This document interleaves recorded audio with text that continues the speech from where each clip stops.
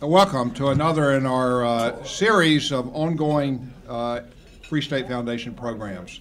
I'm Randy May, president of the Free State Foundation, and I'm pleased that you're here, all of you. It's another great crowd, and we're excited about that and appreciate it. We've titled this program Ideas for Communications Law and Policy Reform for 1913. But don't get me wrong, and that includes Commissioner McDowell over here. I'm sure it would be good to get some of the ideas that we're going to talk about today implemented sooner rather than later. So if we happen to be able to do anything in the rest of 2012, that would be good. I don't want to write anything off here. Now, speaking of good ideas, before I introduce today's program, I want to point out that next Monday is the publication date for the Free State Foundation's newest book. It's called Communications Law and Policy in the Digital Age, the Next 5 Years. It's published by Carolina Academic Press, and hopefully you picked up a flyer for the new book when you signed in. They were out at the front registration table. Now, the book contains a lot of good ideas for reforming communications policy, whether by the FCC itself or by virtue of a new Communications Act on subjects ranging from broadband regulation, spectrum policy and incentive auctions, universal service reform, and public media reform. In addition to myself and FSF's own Seth Cooper, the authors included in the book include Representative Marcia Blackburn, Jim Spada, Christopher Yu, Bruce Owen, Ellen Goodman, Michelle Connolly, and Daniel Lyons.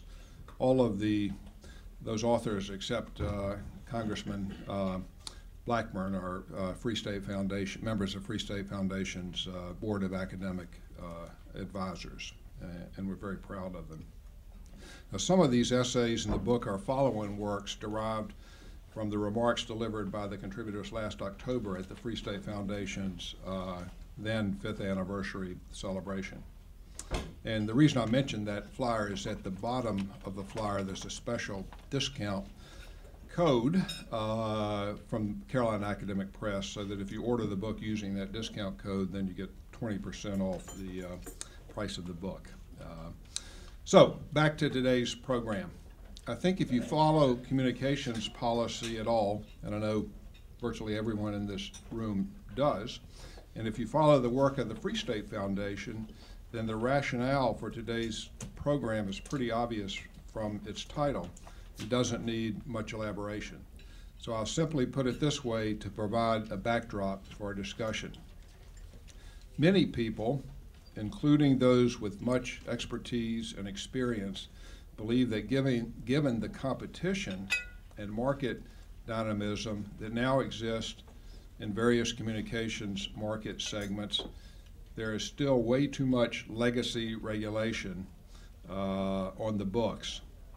And that's not to mention the fact that new regulations are still being proposed and adopted, such as net neutrality and data roaming mandates, and new regulations on video providers, and so forth. So this is key. Here's the key. If it's true that there is more regulation than necessary to protect consumers, this matters. Overregulation has consequences for investment and innovation, for consumer welfare, and for our overall economy. If this is true, then what we want to do today is have a good discussion about ideas, about things that can be done, either at the Commission or, if necessary, through Congress.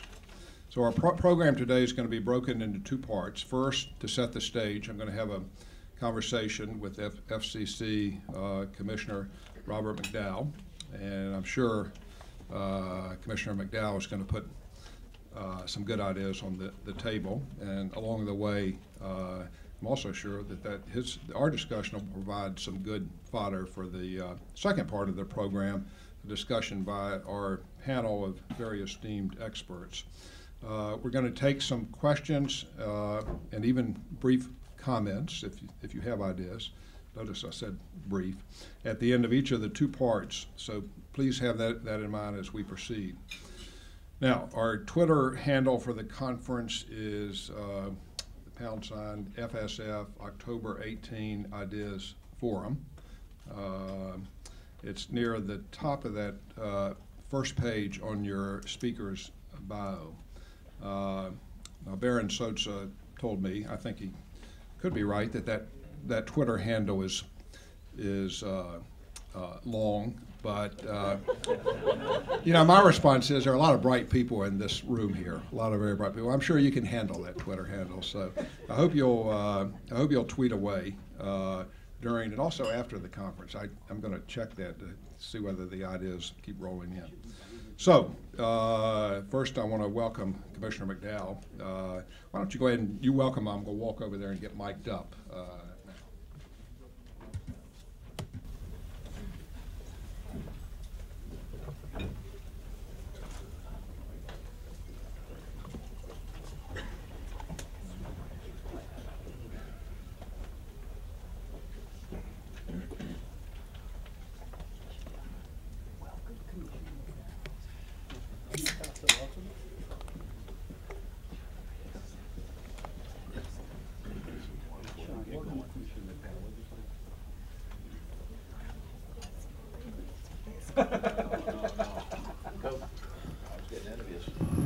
Okay, you're all set, and I think we're ready to go. Well, thanks, first of all, for coming. I appreciate it. You see, you obviously helped us stroll a capacity crowd here today. Now, can everyone hear? Oh, good. Okay, well, you and I had a conversation similar to this actually back on February 4th, I think it was, 2011. Seems like yesterday, yes. So it's probably emblazoned in your memory, right? But just in case it's not, I've got the transcript right down here at my feet. Thank you, Candy. See, he's good. This is the way I was last time. He's very good. Okay, now you had the same job back then when we did that. And of course, you were with us back in May when we were talking about the upcoming Wicked conference. And, you know, I introduced you then and went through a lot of your bio. But this time, you're still an FCC commissioner. There's anything else changed in your life that we ought to know about before we get started? Not unless the Senate has impeached me since this morning. Are we good, Senate staffers? Or no impeachment? Okay, good. So. Yeah, no, I think you were confirmed unanimously, if I remember correctly. But anyway, so I'm not going to go through all the stuff on the bio, but it's all there, and that's true for all of our speakers when we get to the panel. Now, but one thing I always have done every time that we've been privileged to have you with us is point out that both you and I did attend very good undergraduate schools, right? At least a good basketball school together. I noticed that you said you got having something published by the Carolina Press. It's in Durham, North Carolina, though. It's called the Carolina Academic Press, but it's not the University of North Carolina Press. In fact, it's located a few blocks from the Duke campus. Perfect. Very good. Just checking. Okay. Now, so back in February of 2011, when we were doing our conversation, then Blair Levin happened to be sitting in front of us, and I said, I can foresee scenarios where you would be chairman before Blair gets to be chairman. And you didn't respond at all then. I'll just repeat that. Do you have any response you want to make at this time? Was that the same conference where Blair compared me to Karl Marx? It might have been. So we'll move on. Why don't we just move on from that? Yeah. We'll move on from there. Okay, so we're going to jump in and talk about reforming communications policy, looking at, of course, what the FCC can do itself. I'm particularly interested in that, but I understand that you're bound by the statute, of course, in certain ways, and so I'm interested too in what Congress ought to do, and maybe towards the end we'll even talk about that in a macro sense about what a new act would look like. But let's start by focusing just for a moment or two on what I would call the administrative or the more pure process types of issues. And I recall that, I think this was in the summer of 2009 when Chairman Janikowski first came on board. Actually, I think before he even had a chance to unpack his bags, you sent him that 6-page letter with some of your ideas about reform, some of your reform ideas. And I remember there were some good ideas there, and I don't want to rehash all those things. I don't want to go through them in detail, but you know, I know that you did send that letter, and it's now, God, it's three years later. Just talk to us a bit about whether in the main some of those things were done, or what remains to be done, or what could be done from a process viewpoint in terms of how the commission operates and functions that still ought to be done. Excellent question, very open-ended. And first of all, thank you for having me. It's great to be here, and had I known you were going to have such a large and distinguished audience, I would have prepared better for this. But we always do. I'll just open my mouth and see what falls out.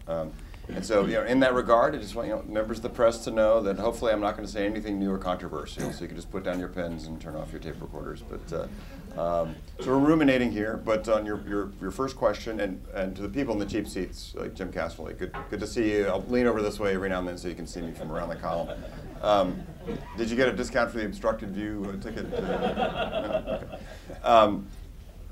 So I'd sent Chairman Mike Copps a similar letter in January of '09, and then updated it to send a new one to Julius in the summer of, I think it was July of 2009. And just at that point, sort of based on my 3.5 years at that point at the commission, there was a lot we learned. One of the things I suggested which was to do a sort of an audit, operational audit, financial audit, an ethics audit of the commission. And that would include a financial audit of things like USAC, the corporation that oversees the Universal Service Program, and things of that nature, and to find out exactly what we're dealing with. If you have a major change in management of a corporation, or if you buy a corporation, you're going to do your due diligence. So I think that still needs to be done. I know Julius did some of that on his own, but we should do one that's more transparent, I think. Now that's somewhat bound by the cost of doing that.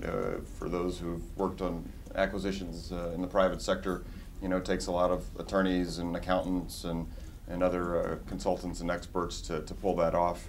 The FCC is about a $340 million outfit with about 1,600 to 1,700 employees scattered across the country. So there's a lot going on, and of course we administer a $8+ billion subsidy program plus a lot of other things. So there's a lot there, and in an era when government budgets should be declining, whether they are or not, you know, we need to think about resources in that regard. So that would tell us a lot, though, if we could look at that, but also look at the CFR. So I've talked a lot about this before, which is reviewing rules to get needless rules off the books. Now again, Chairman Janikowski has embarked upon that to a certain degree. By his count, he has more than 200 rules that he says he's taken off the books.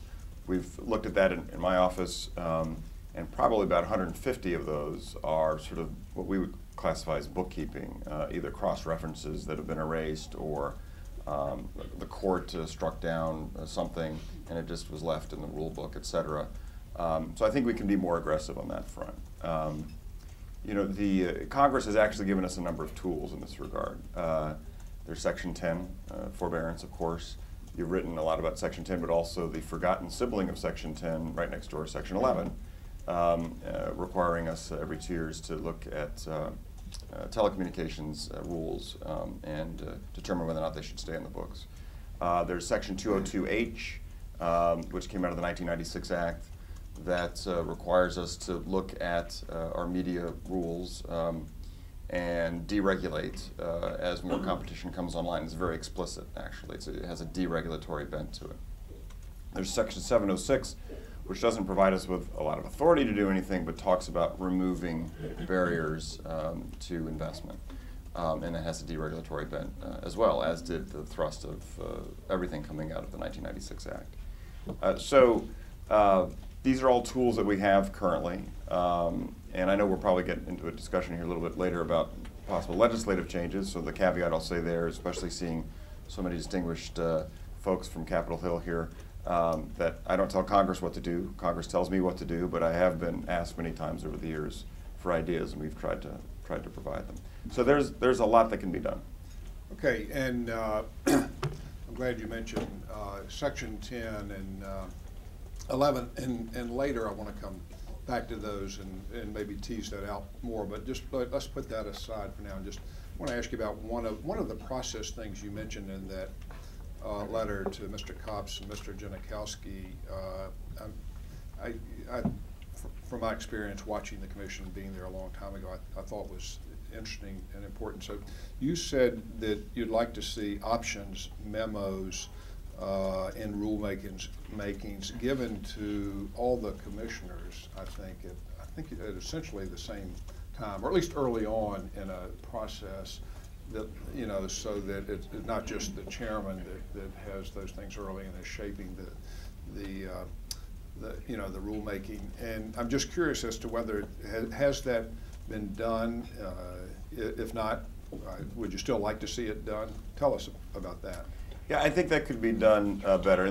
In most cases, no, we don't get options memos, and it would be nice if we did. And I don't know what the chairman receives, and I certainly don't want to interfere with each office's independent collaboration and brainstorming. So, you know, there are 5 of us by statute. We're all independent votes. We each get our own staff. The chairman, of course, is the CEO of the agency and gets, you know, access to all 1,600. And Chairman Janikowski's done a very good job of opening up access to the career substantive experts throughout the agency. So I don't, you know, if he's brainstorming with his staff, I don't need to know everything, whoever the chair is, but I don't need to know everything that they're thinking about. But it would be good if at a certain point we could get options memos outlining different options. Now, different chairmen are always concerned about leaks to the press, so if there's an idea and an options memo, they may not want that discussed outside the building because it might be put there as a straw man, or who knows, there could be some other motivation. But I think it actually would really help with collaboration if we could get those. Just, you know, it really helps stimulate thought and get to hear what the career experts that we have at the agency are suggesting, and from across the spectrum of ideas. Right.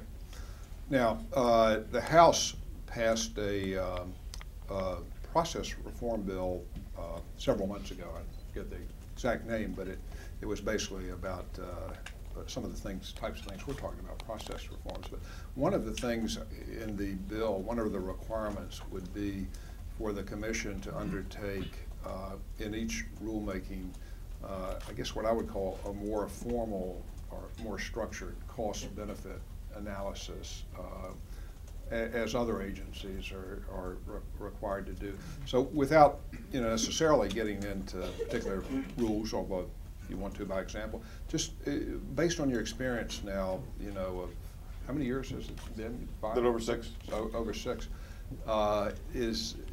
Would that be a good thing? Some people that oppose it say it's too much of a burden to do these things, and it's going to inhibit the rulemakings. What's your view on cost-benefit analysis? Yeah, I've called for several years now, for cost-benefit analyses to be incorporated before we embark upon a rulemaking, and bona fide economic analyses as well, market analyses of the rules we might be proposing, or the industries we might be regulating. So I think it's absolutely necessary.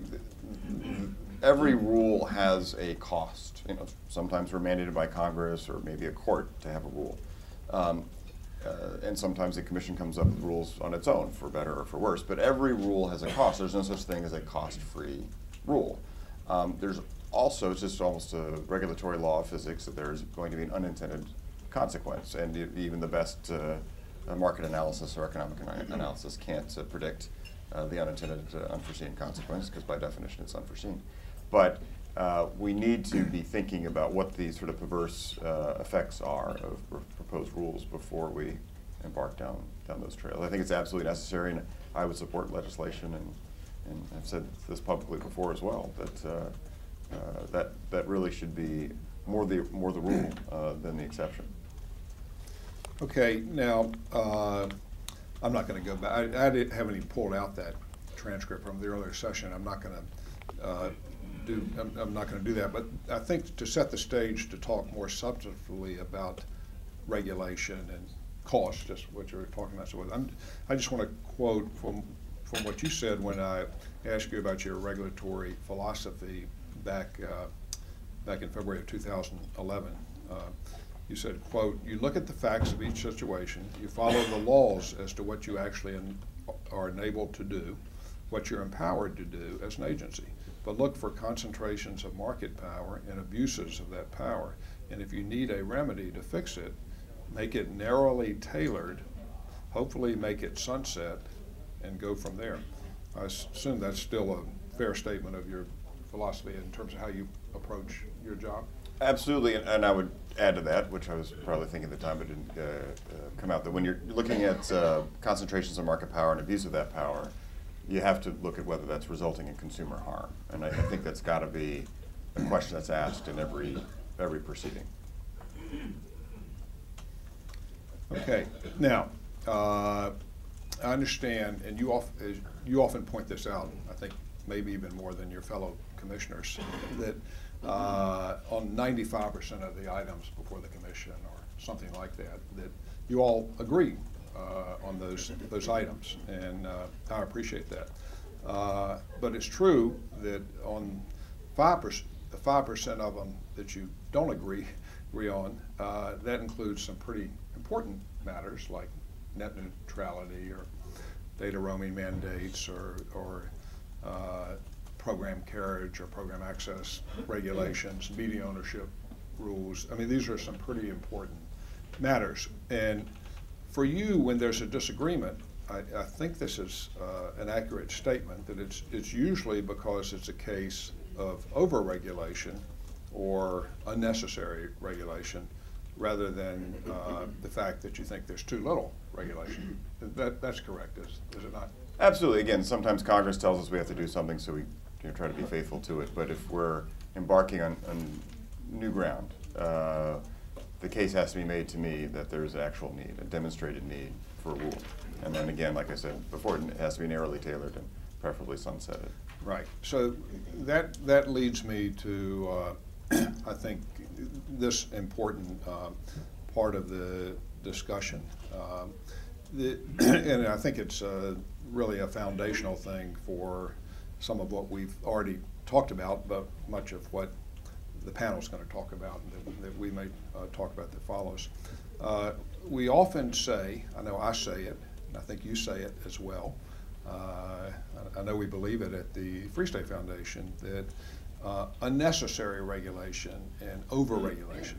Now, put aside, we both agree there's sometimes you need regulation, justified in some cases, but when there's over-regulation, undue regulation, that negatively impacts investment, innovation, and I think even President Obama, back in that Wall Street Journal op-ed, a couple years ago, he agreed that was true.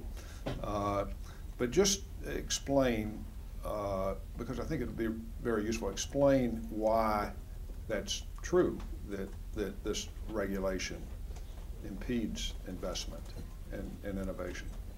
Why is that? Right, and I think Congress contemplated this with the last major comprehensive rewrite of the Acts in 1996 with Section 706. It talks about removing barriers to investment. It actually uses the word investment. So Congress has contemplated this a bit. You can also read that into Section 202H and other places too.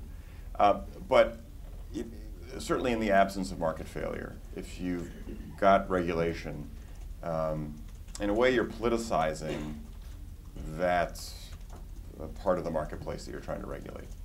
So here we are, 5 of us. I love my colleagues, but you have 5 unelected Washington bureaucrats overseeing perhaps about 1/6 of the U.S. economy, having an indirect effect on the rest of the economy because the rest of the economy rides on the rails of the internet and telecom and communications.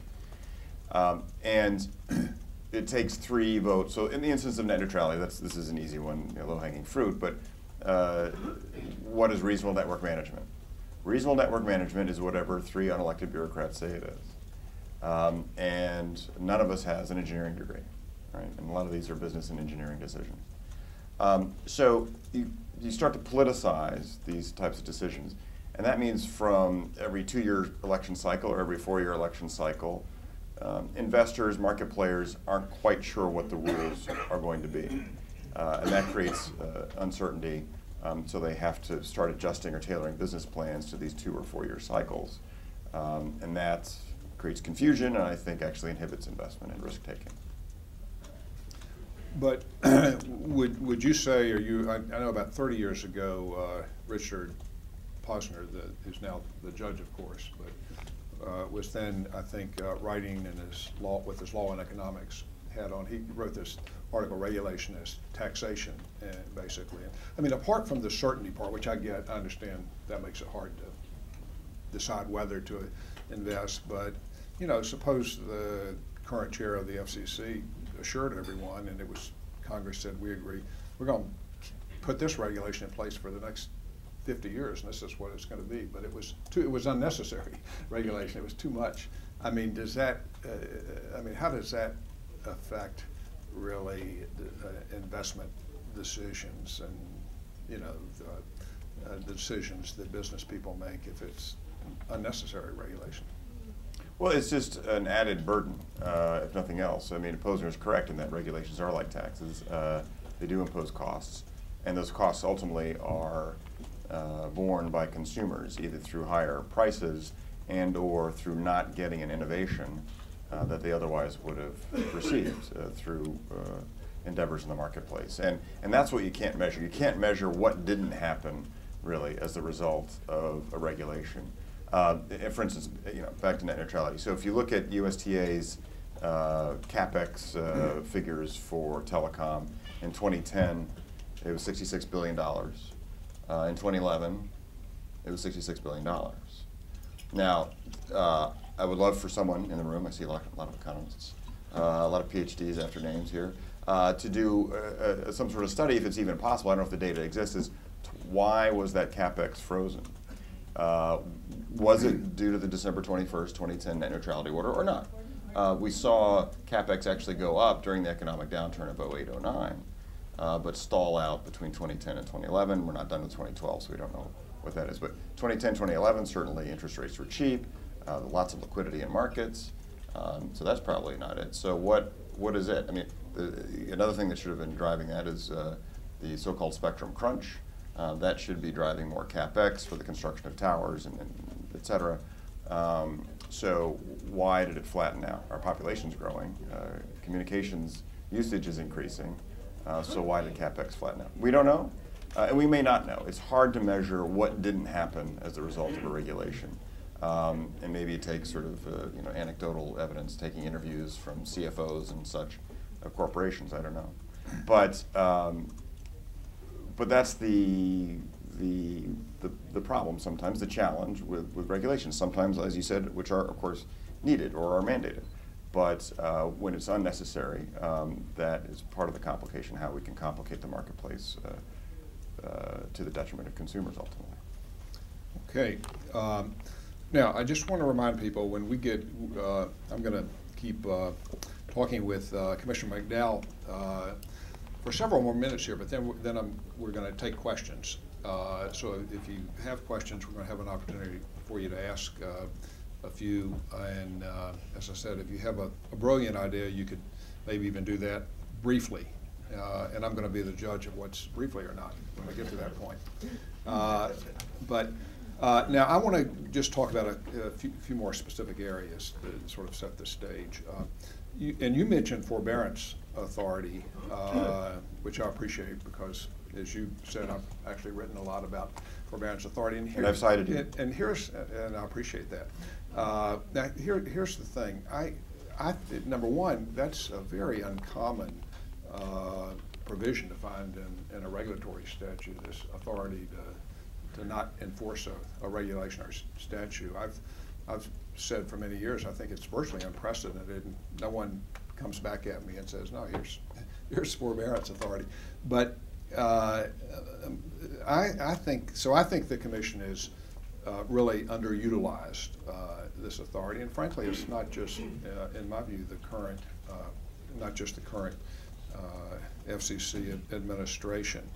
And so what I'm interested in and what I'd like you to talk to and think about is whether there are changes in the way the Commission carries out this forbearance process that would lead to the grant of more regulatory relief, because that's what the provision is intended to do when it's appropriate and justified. And I'm particularly interested in your view as to whether, in light of, I understand there's a statute, I appreciate that, and the statute has certain criteria.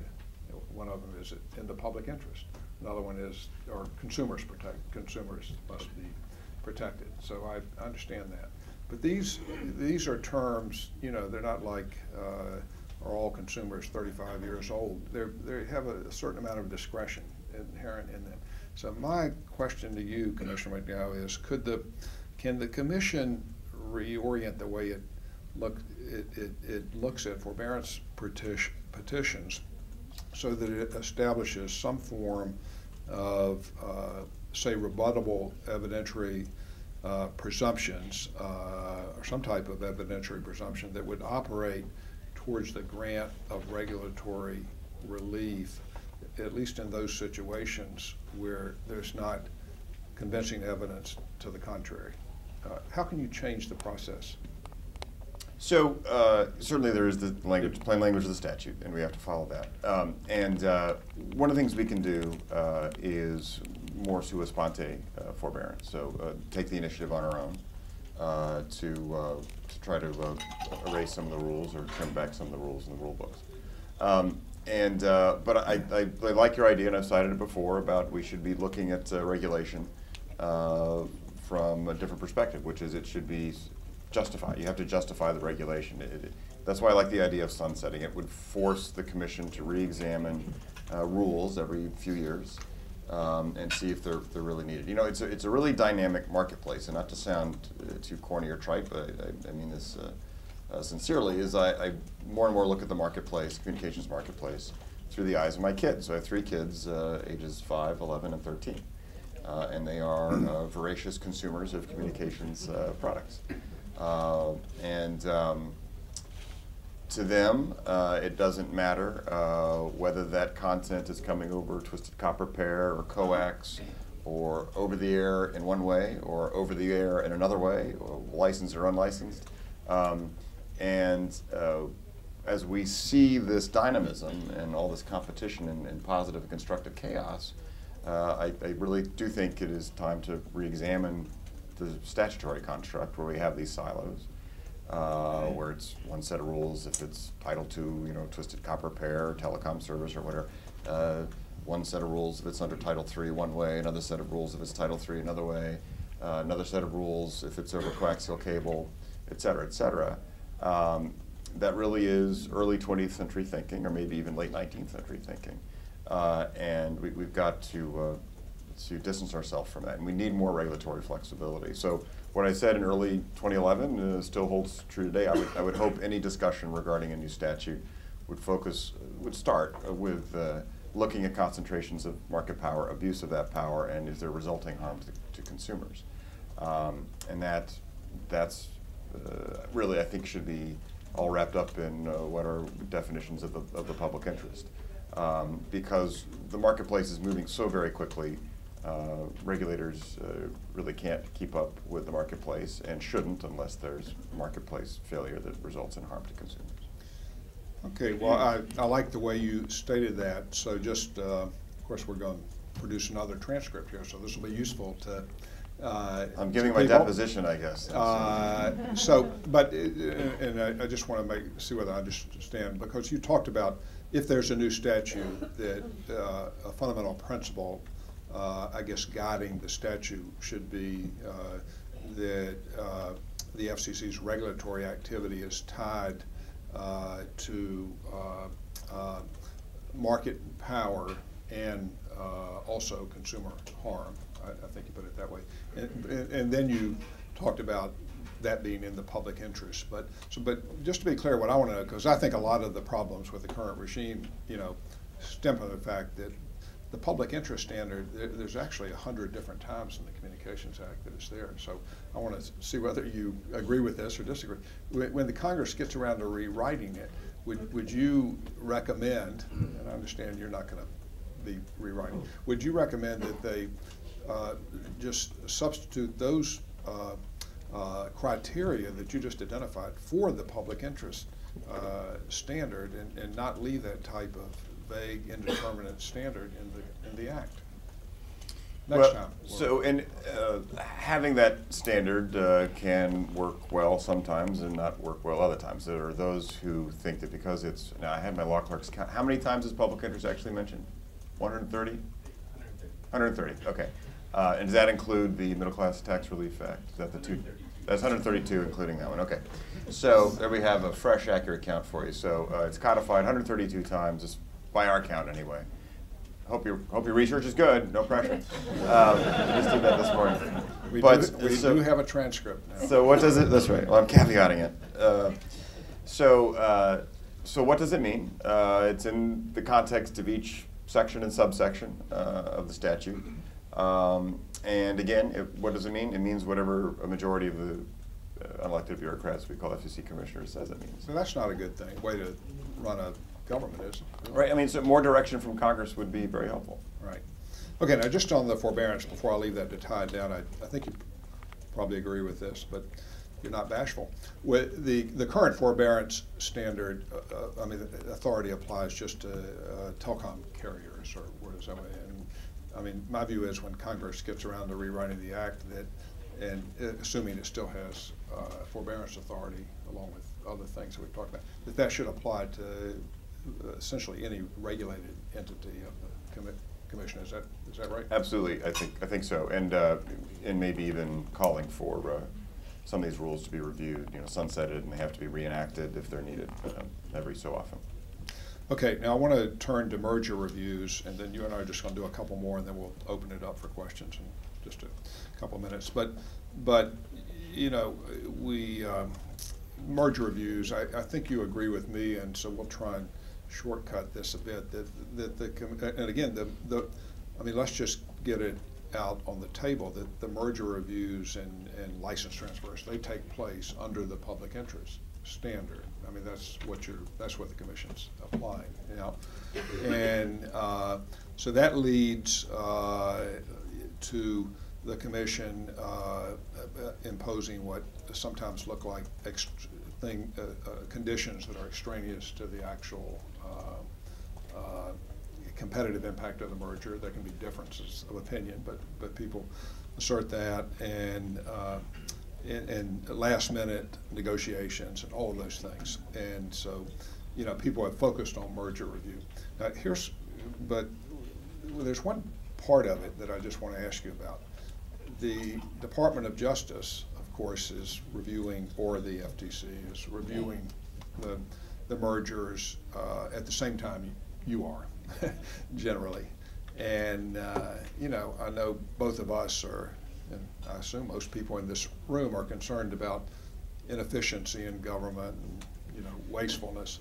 So my question is this: why can't the commission, again, under its public interest standard, which you just said is pretty indeterminate and broad, can the commission, and would you favor the commission just saying that we're going to defer to the DOJ to review these mergers for their competitive. We're not looking at whether there's rule compliance and compliance with the act, but for their competitive analysis, we're just going to defer to DOJ.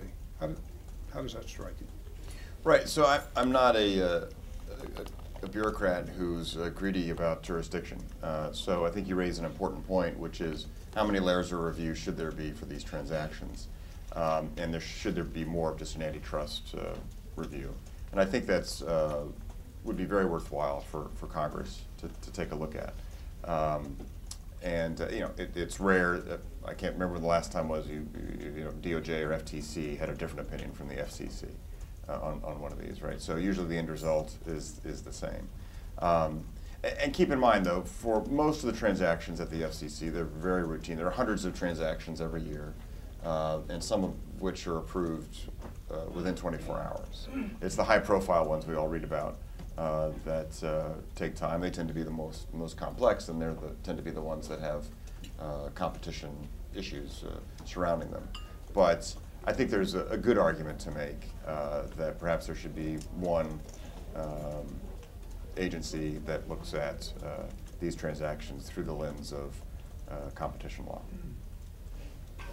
And you mentioned the time it takes to perform one of the reviews at the FCC, which was next on my list. And I guess I would just ask, it obviously, the more complex it is, then it takes more time. I understand that.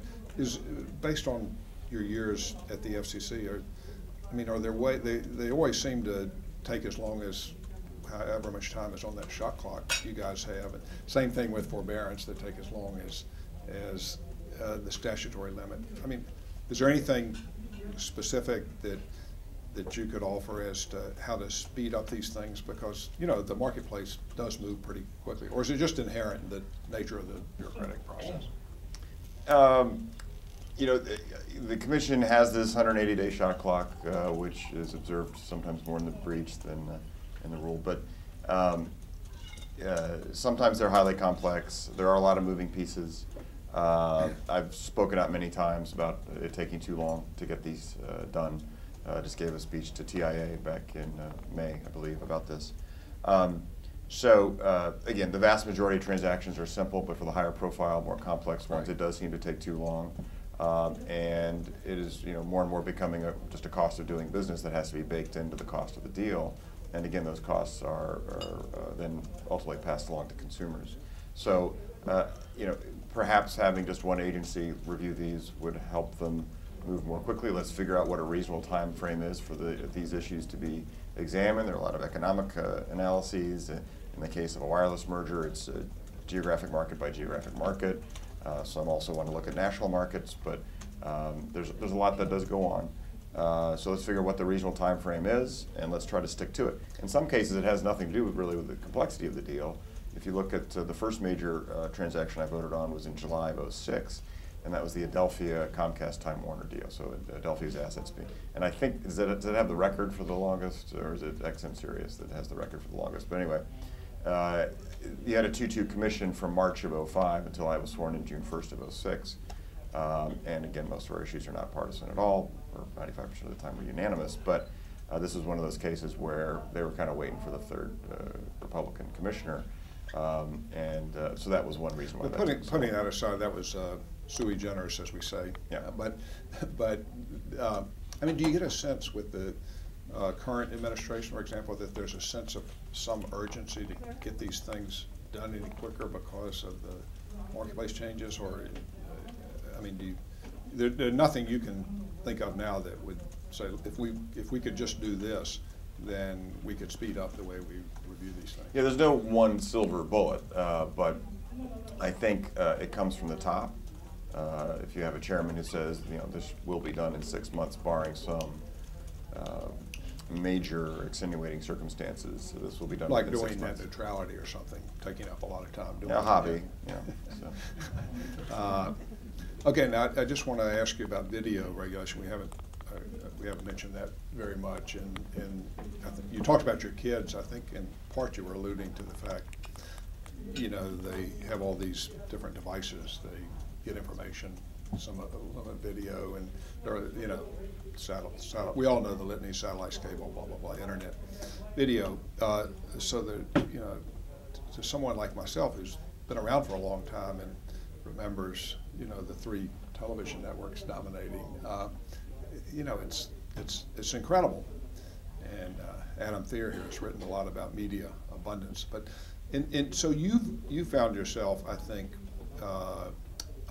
disagreeing with the majority at times on on some of the video regs and whether they were still justified. I think that includes media ownership restrictions that are still in place.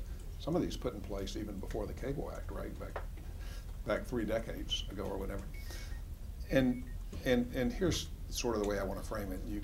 And the other thing you've done, I think, quite eloquently is talk about the First Amendment, you know, implications. Some people talk about these things and vote on them, and it seems to me without an appreciation of there's usually a First Amendment interest here at stake, and you've recognized it. What do you say? I mean, what's wrong with this picture in terms of why the Commission doesn't seem to appreciate the fact that the marketplace has changed so much and they need to get rid of some of these things? You know, I can't explain the motivations or philosophies of my colleagues, but I do think we, in a lot of ways, need to start from scratch. I do think we need to understand that there are producers of content and they want to push their content out over multiple platforms. So when it comes to things like the newspaper broadcast cross-ownership ban, that was adopted in 1975. And as I've said before, I think it's as outdated as the polyester leisure suits and disco music of its birth year. You can, if you're a broadcaster, you can push your content out over radio, TV. You can push it out over the internet, certainly, billboards. But somehow, if you print it on a piece of paper daily, that all of a sudden becomes a threat to democracy. In the meantime, there are a number of markets where we have waivers or grandfathered exceptions of the cross-ownership pool. My question is there less democracy in those markets as a result of that? I don't think so. And then, so I talk about this perhaps more than most, and some folks will say, industry's moved on, newspapers are dying, why do you care? And then my response is, well, exactly. That's why I care. If this is a rule that is completely outdated with the marketplace, then perhaps we need to get rid of it. The presumption should be it should be just discarded. Because actually what we're seeing is, so from over the past few years, we've seen hundreds of daily newspapers go out of business. I don't want to say it's because of the rule. There's a market change going on, of course. But with the market being so fragmented, just not on the consumption side, but on the supply side of the market, that's only a good thing, and there's less danger of competition. Less danger of concentration, rather. So because of competition.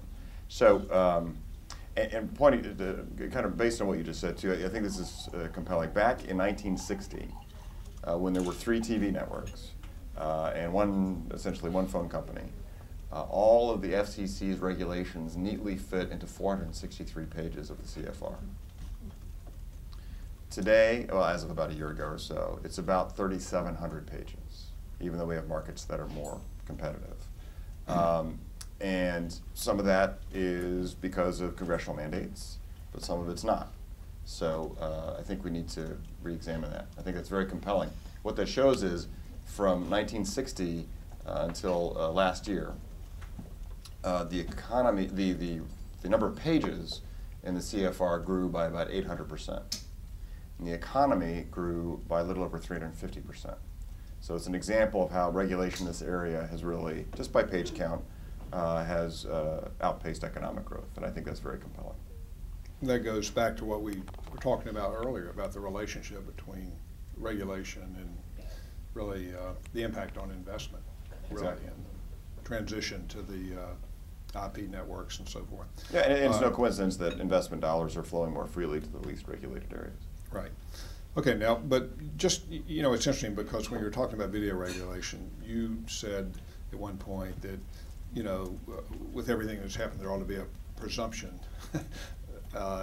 Use that word, presumption, against regulation. So here's what I had written down really to ask you, and you know, I just, you know, I'd like you to respond, but maybe it's something we can all think about in terms of either the commission, how it might change in the future, you know, change its orientation, or maybe it would, with Congress looking at a new statute as well.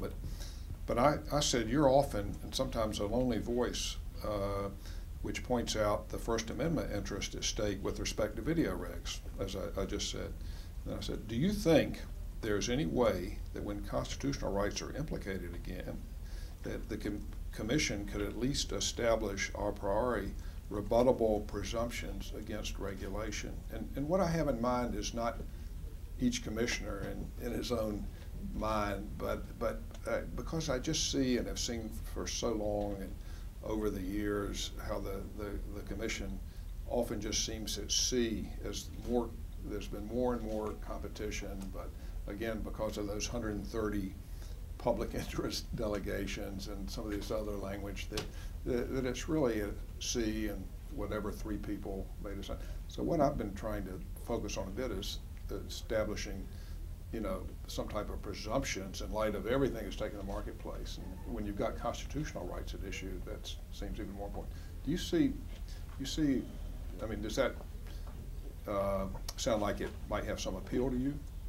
Sure, absolutely, and I should have said, you know, also on the newspaper broadcast cross ownership, I think there's a First Amendment issue there as well. And of course, this is now under the purview of the Third Circuit as our overseer on all this. But I think, especially in the wake of like Citizens United, that decision, you have to ask whether a speaker is barred from speaking on all platforms.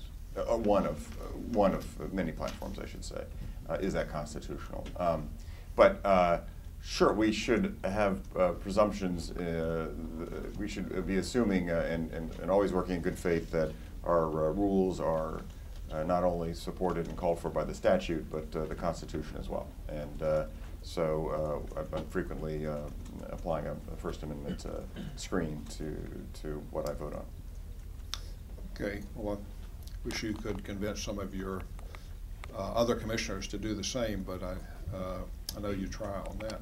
Now, I'm going to ask you one more question. And by the way, you know, Commissioner McDowell, as you can tell, answered all of these questions so fluidly, and he didn't know what in the heck I was going to ask, and he certainly doesn't know what in the heck I'm going to ask about this last one. So you've done an admirable job in that way, but that's just the way we operate.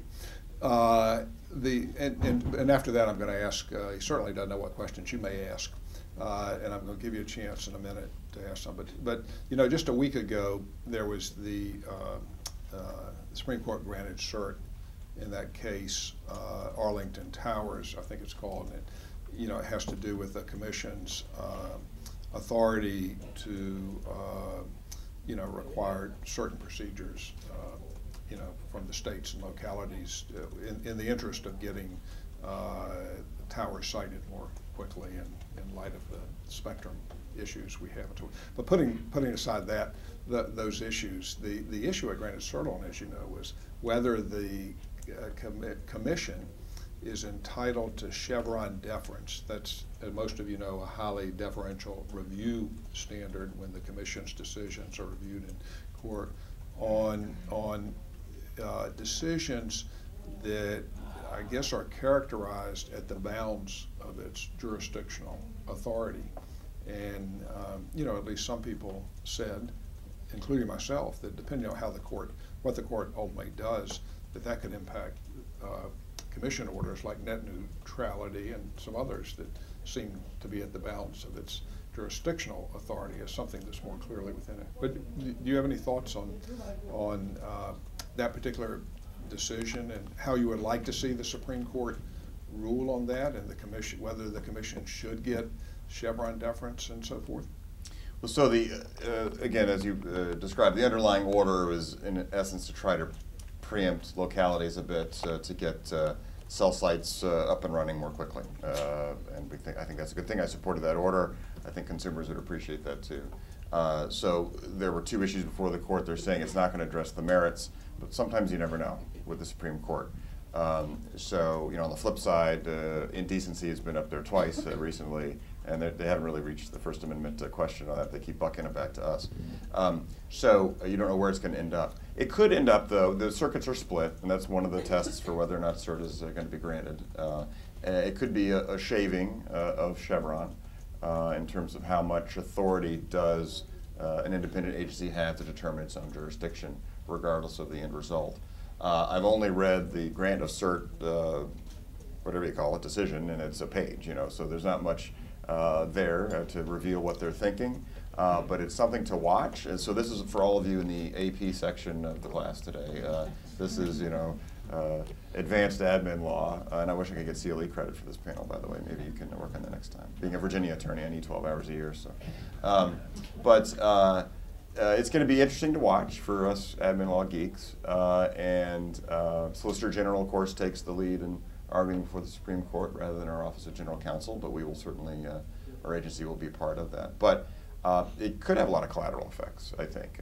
It's a sleeper issue to watch, because not only our agency, but other administrative agencies as well. It would affect every agency. And by the way, this issue has been around for years or decades in the law reviews. People have written, law review articles on it. Yeah. Gotten tenure based on writing those articles, but cured insomnia. So it could be very very interesting. What was that joke that caused my wife to laugh so much? Curing insomnia? Oh, yeah, okay. She knows about Chevron more than she ever wanted to. Okay, so what I want to do now is open it up for a few questions, and Kathy Baker, who is back in the back and is our events coordinator, and by the way, of course, helps make all this work. Let's give her a hand.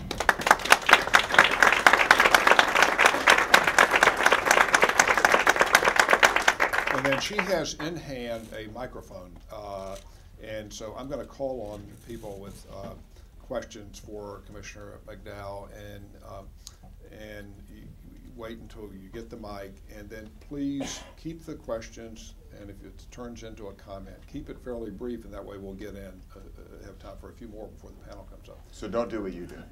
Dan. Dan. Well, just 2 points. First, I'd like to congratulate the Commissioner. The last time I think you did this, you required 2 glasses of red wine, so you're on the right track. It's Coke. Coke. Oh, Coke. Soda. And that's what, okay, it looks red from back here, and of course, I don't want to betray any secrets of the maze, but many times Randy will come home and say, honey, is this a Chevron 1 or a Chevron 2 night? So,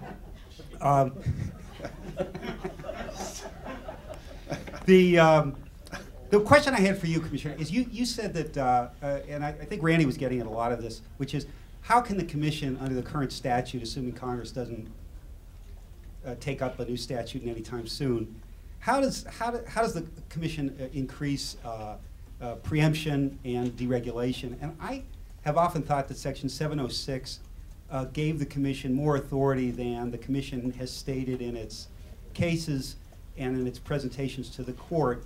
In other words, when you read that, you say it was clear that Congress said if something is happening to slow down broadband deployment and adoption, the Commission needs to deal with that. It's a very deregulatory provision. It talks about deployment. I don't think it talks about adoption, does it? Okay, but deployment is connected, obviously, to adoption. If you don't have any, the two are connected. But the Commission has shied away from using the authority there. And I'm just wondering if that would be one place where the Commission could take another look at its conclusions about its deregulatory authority, because in a lot of these cases... Okay.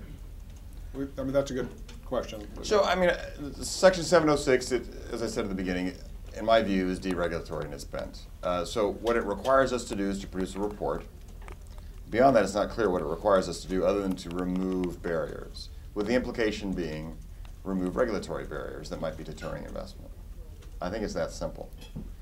So I don't think it gives us the authority to impose net neutrality regulations, for instance, or data roaming. Both of those issues are before the appellate courts. But I think it's really quite simple. So we're required to produce a report. That's what's explicit. And then the other bent is remove regulatory barriers that might be a deterrent to investment for deployment of broadband. And that's if it's not being made available to Americans in a timely fashion. So from the end of '03, we had 15% of Americans having access to at least one broadband provider. 6 years later, a mere 6 years later, we had 95% of Americans having access to at least one broadband provider. That is a spike like that. So you have to ask yourself, is that not timely? That's pretty remarkable for a country as big as ours. We're not, Luxembourg. So I think it's that simple. All that I'm saying it, but it could be a source of deregulation as opposed to. Yes, I think it's a deregulatory bet. The way that it's been sometimes used as a source of regulation. Correct. I agree with that. Okay, another question. Scott. Real briefly, what do you see? I'm sorry. And just if everyone will say their name For the transcript. affiliation for the transcript. Blood type, social security number. O positive. Scott Cleveland, Net Competition. Real briefly, what do you see when you look at communications law as the 1, 2, or 3 most problematic, outdated, or obsolete parts of the law? Well, I think from a higher altitude is just the siloing of the various titles. You could say Title 2, 3, and 6 then, if I need to do a 1, 2, 3, so 2, 3, and 6. I think we need to knock those down and rethink them. These were all based on, they have their historic reasons. Monopoly phone service, created Title II. Radio service, they weren't contemplating initially cellular, mobile wireless. So radio service inspired Title III, and then cable TV service inspired Title VI, and all very different reasons and different technologies and business plans and market situations. So my 1, 2, 3 would be all of them at number 1, really fundamentally rethinking Titles 2, 3, and 6, and probably some others that I'm missing. Okay, Jerry Udwin. After all the time you spent thinking about this, Jerry Udwin with the Udwin Group, all the time you spent thinking about this, Commissioner, what needs to happen to move Congress on this? Some calamitous embarrassment for the Commission at needing rules changed, or some political technique that isn't employed? We tried, even in the last couple of years, to reform, if you will, the Sunshine Act to allow 3 commissioners to get together under certain protective provisions, and that couldn't move, even though it seemed to have bipartisan support. What's it take to make some of these changes in the Act that, as you wisely point out, really need to be addressed and dealt with actually happen? I think we should all start fasting, going on hunger strike. No, it took about 10 years to pass the 1996 Act. I think you need the leadership in Congress that's serious about moving legislation. And if they say it's moving, then you need to have, what happened with the 96 Act, just to have history be our guide, is there had to be kind of something in it for everybody, consumers and different industry players. Some parties might have to give up things in order to gain things. So it's going to take that kind of comprehensive effort. But I think consumers, consumer groups, as well as industry representatives will come to the table more quickly if they're convinced that Congress is serious about moving legislation, comprehensive legislation, quickly. That's got to be. I don't think we can wait 10 years. I don't think we can take as long as we did for the 1996 Act. So I would hope it would move quickly. Commissioner, would it take having all the commissioners agree on certain basics that have to be proposed, or at least calling for some change in order for this to happen, even though the commissioners don't like to try to tell Congress what to do? Yeah, well, certainly this commissioner doesn't. I wait for Congress we report to the directly elected representatives of the American people, and I'm a strong believer in that. But when asked to give advice or give observations, I'm happy to do so. I don't know if 5 commissioners can agree on the details of legislation. So I wouldn't wait for that. It's hard enough for us to agree on FCC rules sometimes. So the leadership will have to come from Congress, but we're there to advise and give our opinions. Okay, now we're just going to take 1 or 2 more questions, then we're going to move to our panel. And is there I want to make sure if any of our reporters have questions that They all I want give them exclusives. a chance. They probably already have a lot of red meat or whatever, but is that Ted raising his hand? And then Hi, Ted Gotch with Telecommunications Reports. Hi, Commissioner. You earlier this year had expressed the need, you said, for the FCC to attack contributions reform this year. Your preference, I guess I'm trying to say. It seems now, obviously, we're in October. In recent weeks, there's sort of been people in the staff saying that's not going to happen. I wondered, number one, if you thought that was the case. Number two, how that negatively, in your mind, affects the market, given that we don't know when it would be taken up in 2013, but there's obviously a lot of upheaval with an election and such. It may depend on changes there, but it could delay it further. Just wondering your thoughts. Well, I have not been told by anybody that won't happen this year. So I'll ask that question. Maybe you've been told by people, so that's good information. You know, we have a contribution factor that has been spiking out of control. This is a tax on consumers. The pool of revenue from which we draw those funds has been shrinking and will continue to shrink as market trends continue. So something has to be done. I have been a proponent for many years now of at least examining maybe a hybrid or something involving phone numbers, so numbers and telecom revenues. I am not in favor of any internet tax or a broadband tax or something that is essentially a broadband tax that might be named something else. Never have been. So when we talk about broadening the base, it's not into that space. It never has been.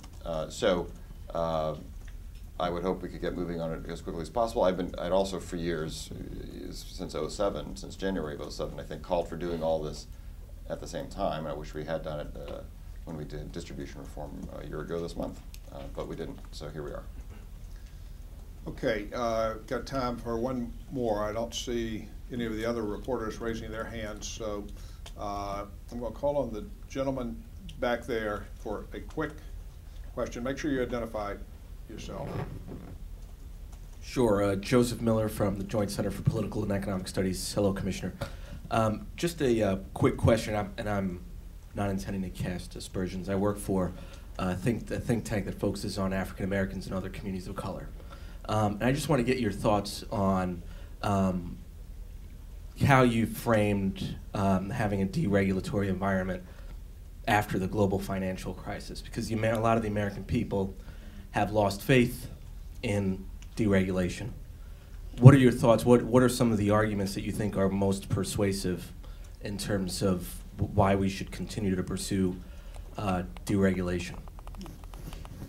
Well, so in context, just to repeat, where there's market failure resulting in consumer harm, you need to look at narrowly tailored regulation.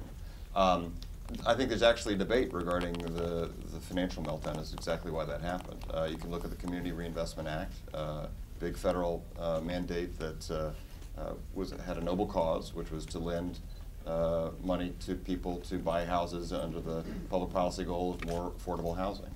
But it also resulted in the perverse unintended consequence of banks lending to people who may not have been creditworthy otherwise. Then you had some of the risk taken out of the market with Fannie and Freddie, federal creatures, who then packaged bad loans and securitized them and sold them in secondary markets. So I think that is a credible scenario as well. We hear a lot about market failure. One term we have not really used today, and I should underscore, is regulatory failure. That kind of goes back to the beginning of our discussion, but what are the perverse consequences of regulation?